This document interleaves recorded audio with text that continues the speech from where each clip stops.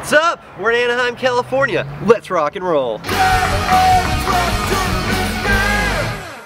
I got a little bit of a cold. That's why I need some vitamin C from Orange County to make me feel better. On this little suburban street here in Orange County is a big piece of 90s alternative rock and roll history. Let's go check it out. Just behind me in that blue house right over there live two members of the infamous Orange County ska punk band, No Doubt. Ever heard of them? Now, No Doubt have a really long and interesting history, but for our purposes, we're gonna skip right ahead to 1990. So in 1990, No Doubt started making a buzz all around Southern California with their cool ska punk style, and they had this chick singer, Gwen Stefani. This guy, Tony Ferguson, saw him play one night and thought, hey, let me call up Interscope Records and see if I can get him a deal. The dealio was a multi-album deal. They recorded their first one, a self-titled called No Doubt, and unlucky for them, it flopped. It only sold about 30,000 copies. They wanted to make a second record, but because of the disappointing sales of the first album, Interscope wasn't really feeling it. Now the band got tired of waiting around. They wanted to make another album, so they said, you know what? We're gonna do this ourselves. We're gonna build a studio in our garage, and we're gonna release our own album on our own label, the Beacon Street Sessions, which they released on Beacon Street Records, which they recorded right here on Beacon Avenue, went on to sell over 100,000 copies. I guess you could say it was a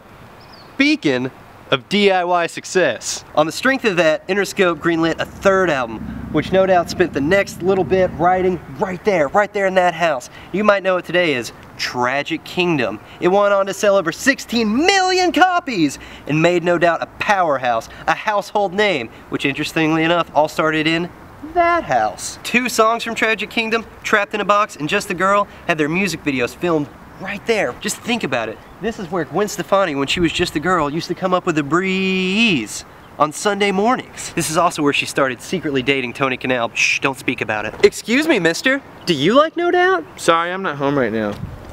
So many spider webs. Thank you for joining me today on Beacon Avenue. I'm Tyler Evans, rock journalist. We'll see you on the B-side.